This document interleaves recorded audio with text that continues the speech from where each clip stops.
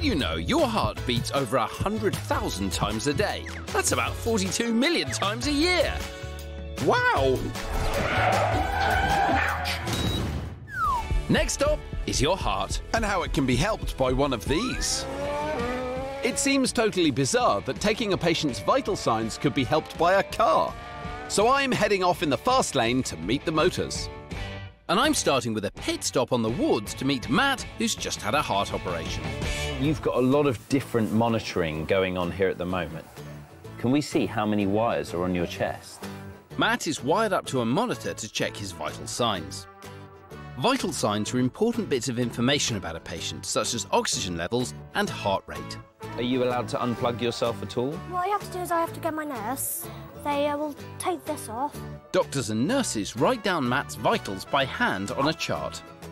This system's time-consuming for the staff and, more importantly, uncomfortable for Matt. So, at the moment for you, basically, leaving the bed is a real hassle. Yeah. Chris, this is where the cars come in. In Formula One, monitoring systems have gone up a gear. This is Dr. Adam Hill. He's the Chief Medical Officer at McLaren and works out how Formula One technology can be used in hospitals. What a cool job. So how much is a Formula One car like a human being? Well, Formula One cars are incredibly complex devices. They have an engine, a bit like our heart. They have a need to breathe, a bit like our lungs, and they're incredibly intelligent. Oh, just like me. And the healthier the car, the faster it goes. So just like a patient, its vital signs are monitored. We use little gadgets like this that collect information at up to 960,000 times every single second from a single sensor. Wow, that is amazing. The F1 system is wireless, efficient, and fast.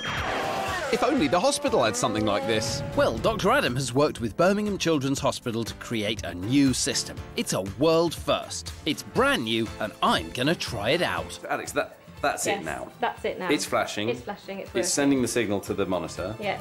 It has one sensor doing the same job as the 6 that Matt is hooked up to. The results are instantly available on the computer monitor. Bye-bye charts. Plus, it's wireless. I can walk anywhere, even do a few press-ups if I like. You're doing very well, Chris. All this time, it's recording my vital signs. Perfect. And then I can download my results when I get back. Even though I was jumping at the other end of the hospital, the computer knows what I've been up to. Well, the hope is that children will be able to go home with this system and they will be able to take one of these tablets with them so we can log on from the hospital and see what's happening in their homes. This would be life-changing for patients like Matt. How much easier would you find it if you could just wear that new monitor? A lot.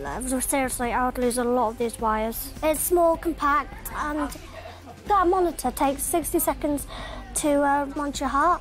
The other one monitors it every second. And I think it'll be great for the future.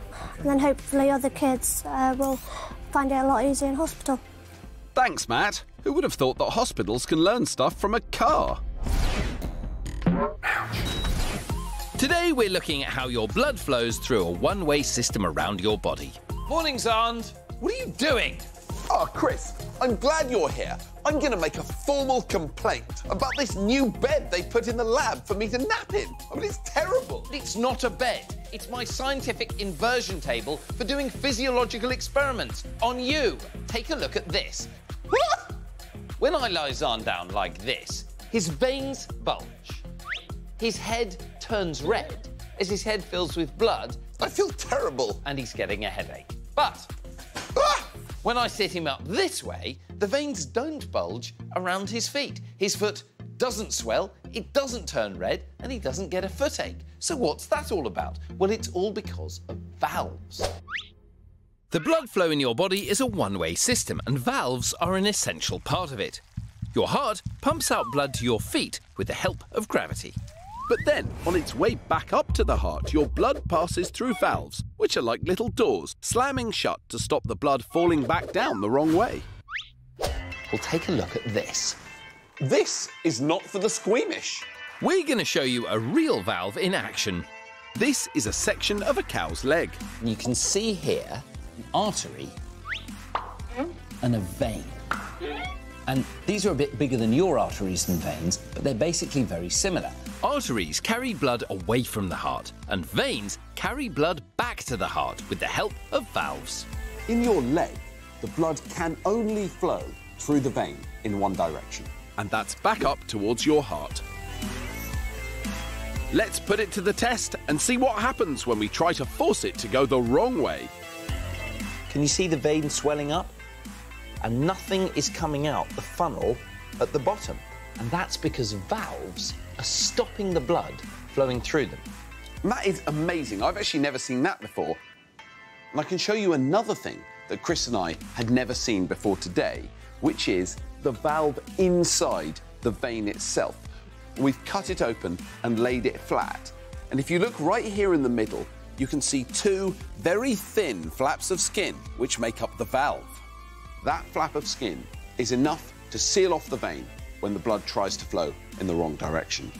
It is really cool to see how tiny that membrane is when it does such an important job. In fact, it's so important, we're going to show you how disastrous it would be if we didn't have valves. And I thought I'd make it into a little competition. Chris, prepare for the battle of valves versus no valves. I've made two absolutely perfect models showing the inside of me and Chris. Not sure they're that perfect, Xand. The bowl represents our hearts. The red tube is an artery carrying blood all around our body, and this other tube is a vein pushing blood back up to the heart. My vein has valves, and Chris's has no valves.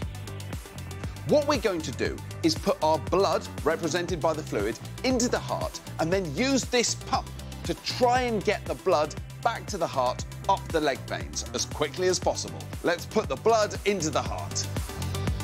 Whose veins will win? Valves or no valves? 3, 2, 1. This is trickier than I thought. You're making hard work of that, Chris. It's a breeze for me. One by one, each valve opens to let my blood travel upwards. But most importantly, they slam shut to stop the blood from falling back again. My green liquid is making its way very easily and gently back to the heart. It's extremely effective. It's not fair. No matter how hard I pump, the blood just keeps falling back down the vein to my foot because there aren't any valves.